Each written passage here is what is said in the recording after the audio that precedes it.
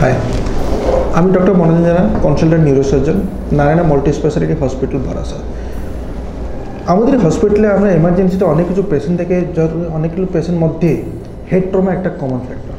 অনেক পেশেন্ট আছে যখন অ্যাক্সিডেন্ট করে মাথায় আঘাত লেগে মাথার মধ্যে রক্ত জমা থাকে, এই ধরনের অনেক পেশেন্ট আছে। এই ধরনের পেশেন্ট যখন হসপিটাল ঢোকে তখন most of the patient organ কন্ডিশনে থাকে, ওদের জ্ঞান থাকে না, ওরা নিঃশ্বাস প্রশ্বাস প্রপারলি নিতে পারে না। ওদের ক্ষেত্রে পেশেন্টের হাত পা নাড়া, চোখ খোলা, যেটাকে গ্লাসোকোমা স্কেল বলে, অনেকটাই পুর থাকে।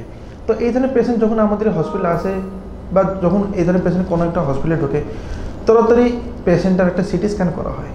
সিটি স্ক্যানে দেখতে হয় পেশেন্টের মাথার মধ্যে রক্ত জমাটা বেড়েছে, রক্তটা কোথায় জমাটা বেড়েছে, কতটা জমাটা বেড়েছে, কতটা প্রেশার ক্রিয়েট করেছে। এই 3-4টা ফ্যাক্টরকে দেখে ডিসাইড করতে পেশেন্ট নেক্সট লাইন অফ ট্রিটমেন্টটা কী হবে।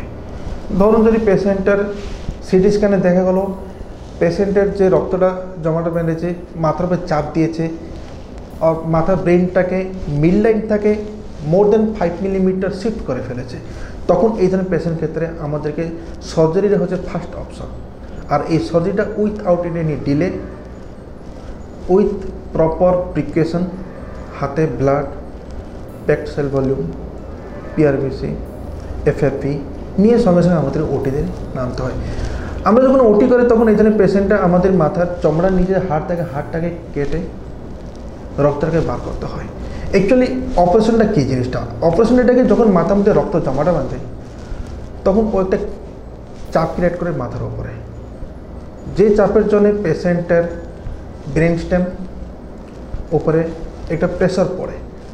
ব্রেন স্টেমের ওপরে যখন প্রেশারটা পড়ে পেশেন্টের cardiological function, respiratory function, consciousness এগুলো ধীরে ধীরে ডিটেক্ট করে।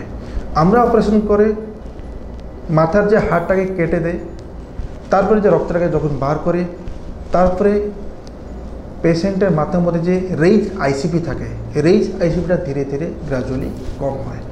রেইজ আইসিপি কম হওয়ার পরে কিন্তু পেশেন্টের সঙ্গে সঙ্গে যে সুস্থ হয়ে যাবে এটা ঠিক নয়। তারপরে পেশেন্ট আইসিইউতে ভর্তি করে, পেশেন্টের critical care management, ট্রাকিওস্টমি, ventilator, physiotherapy, এগুলো পরপর একটা পর একটা স্টেপ আমাদেরকে ফলো করতে হয়। উইথ টাইম পেশেন্ট ধীরে ধীরে ইমপ্রুভ করে। আর পেশেন্টকে ফিজিওথেরাপি রিহ্যাবিলিটেশন খুব ইম্পর্ট্যান্ট থাকে। তো এই প্রত্যেকটা জিনিস, প্রত্যেকটা স্টেপ দিয়ে একটা হেড ইঞ্জুরি পেশেন্ট ধীরে ধীরে সুস্থ হয়।